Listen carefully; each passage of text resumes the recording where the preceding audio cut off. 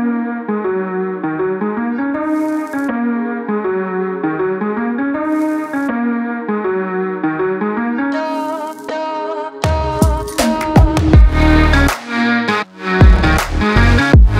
morning guys, this is a nice Sunday and I'm here for a day trip to Kiama, and my first stop is Minnamurra Rainforest. I started my day with a really nice brunch at Steaks Lane Cafe, which was really amazing, and I was so hungry I couldn't shoot. I was busy eating. So if you're here, do pay that place a visit. And right now I am here doing the the Falls walk in Minnamurra Rainforest, and it looks really nice. The park entry fees is $12 for a car, and because the parking is small, like not small, it gets busy, so there might be delays. I had to wait about 20 minutes in my car before getting in. So that's there, and this is the rainforest.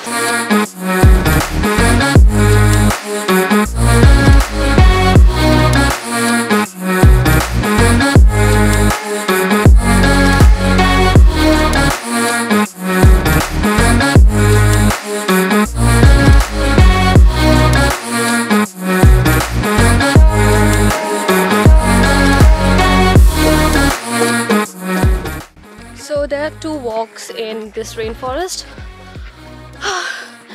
One is the Rainforest Loop Walk and the other one is Falls Walk. So the Loop Walk is about 45 minutes return. I think grade 1 or 2.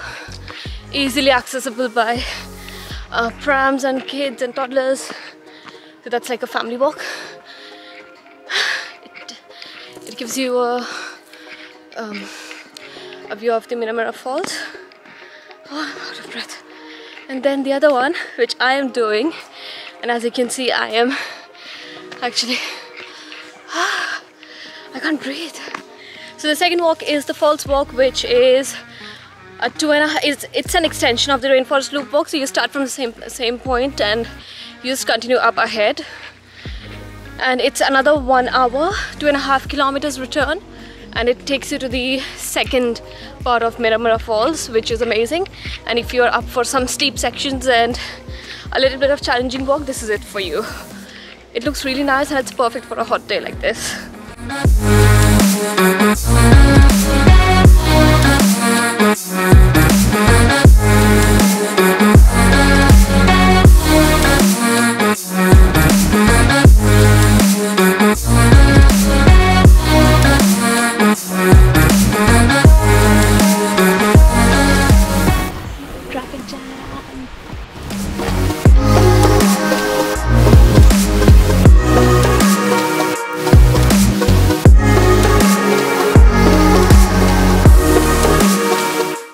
Finally, after about half an hour's walk, I am up here at Minnamurra Falls, which is beautiful.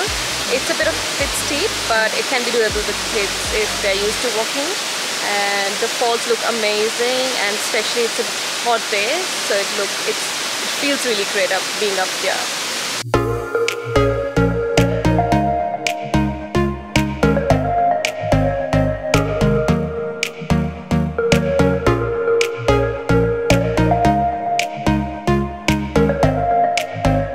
So the next stop here in Kiama, which is actually Kiama Downs, is Cathedral Rocks, which is a beautiful rock formation, really beautiful at sunrise. That's what I was aiming for, but I couldn't make it here. So now I am here to see this beautiful, beautiful beach, and it looks really amazing. See for yourself.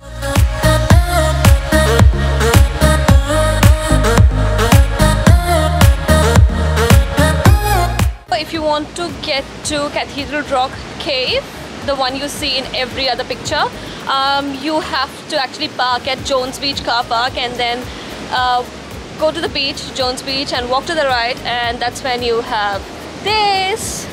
We straight up went to Cathedral Rocks, which showed on Google Maps, and it's the other side and you can't access it in like mid or high tide. It's about a couple of 100 meters walk to here, the actual cave and the rocks, and it's stunning. I think everyone should do it.